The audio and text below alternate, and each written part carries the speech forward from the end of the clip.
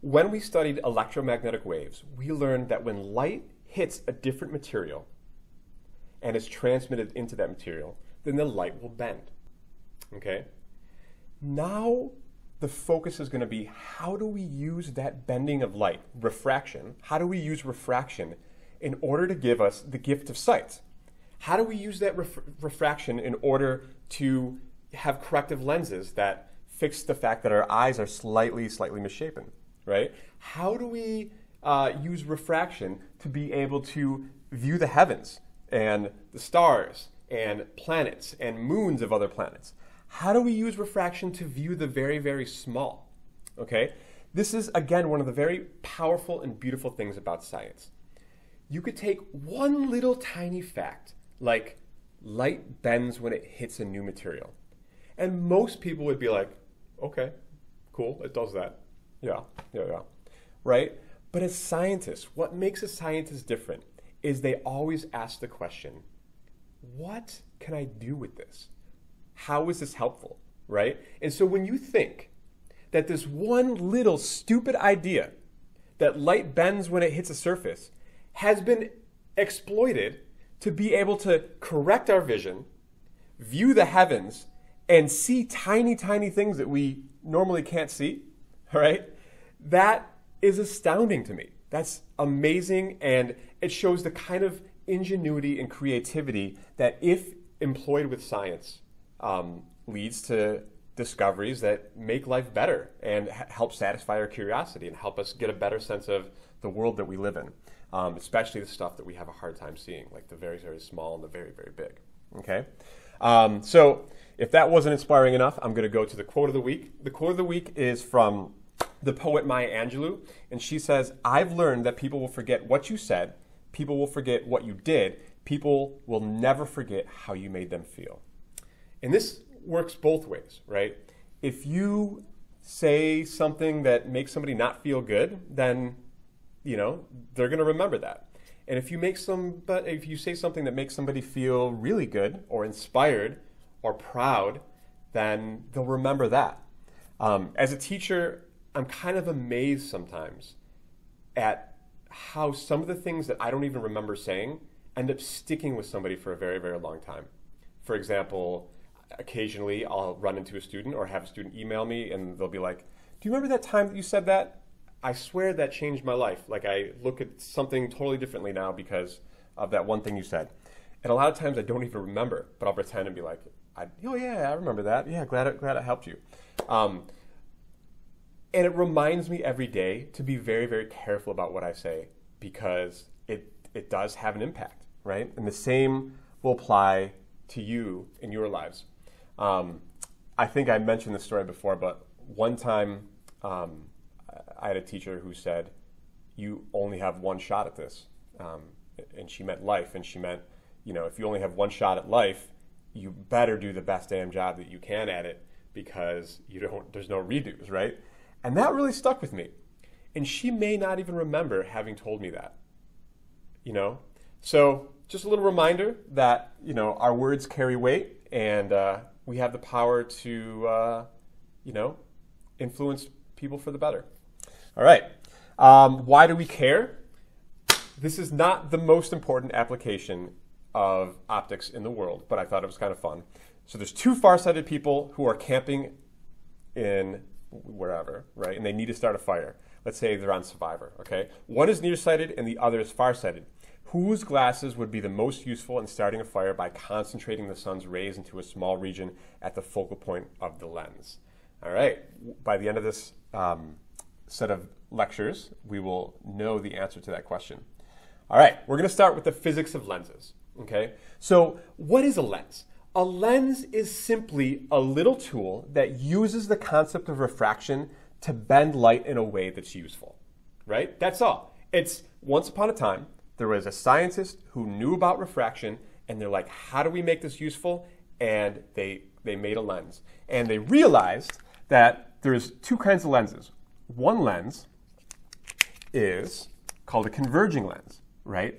And if they shape it just right, then it turns out that parallel light that reaches this lens will all move through one common spot called the focal length.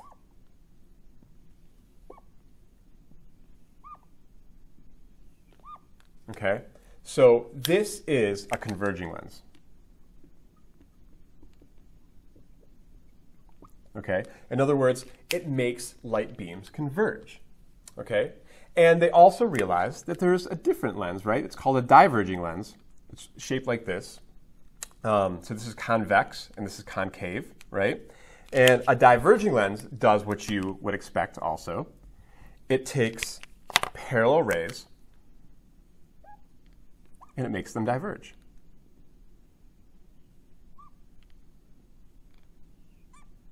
Right? But the thing about diverging lenses is if you trace back all the that's funny.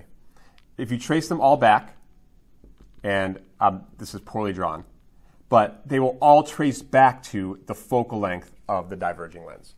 Okay? All right. That's broken, and I should never use that again.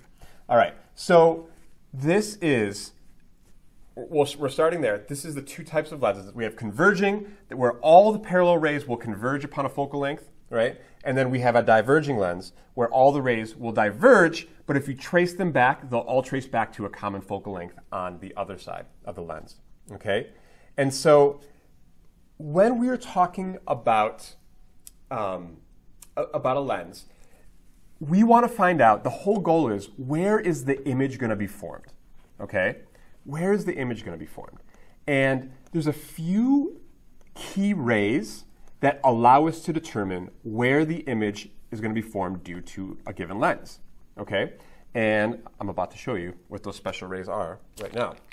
So again, let's imagine that we have a little center reference here. And imagine here I have a lens, okay?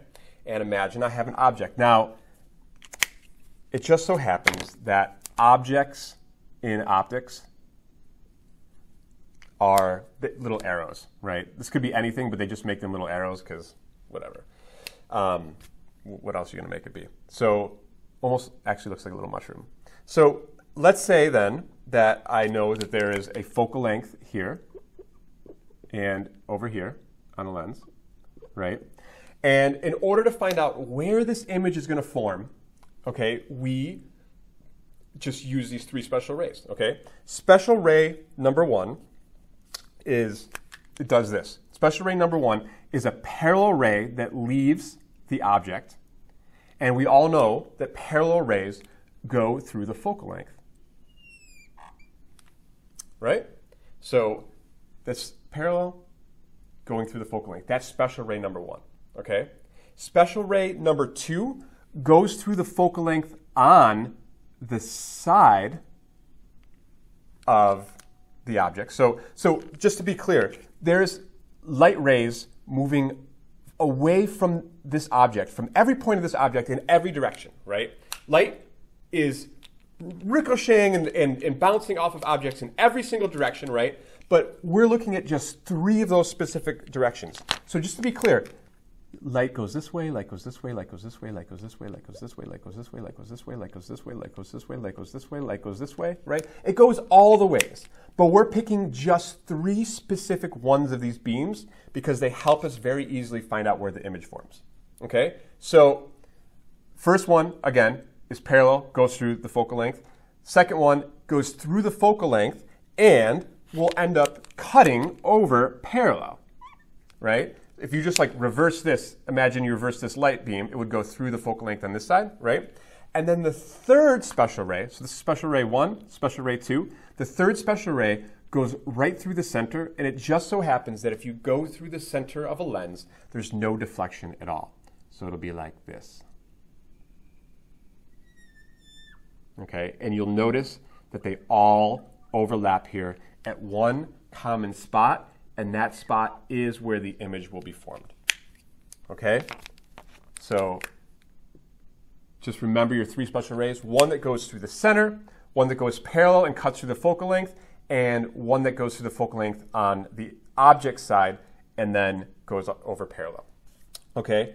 Now, you'll see in this next image here that these all converge to form an image, and it shows how, how we actually see this. So if we're looking at this object through this glass and our eyeball is right here, right, then we see this image here as if the light came from that image and into our eyeballs, like that, right?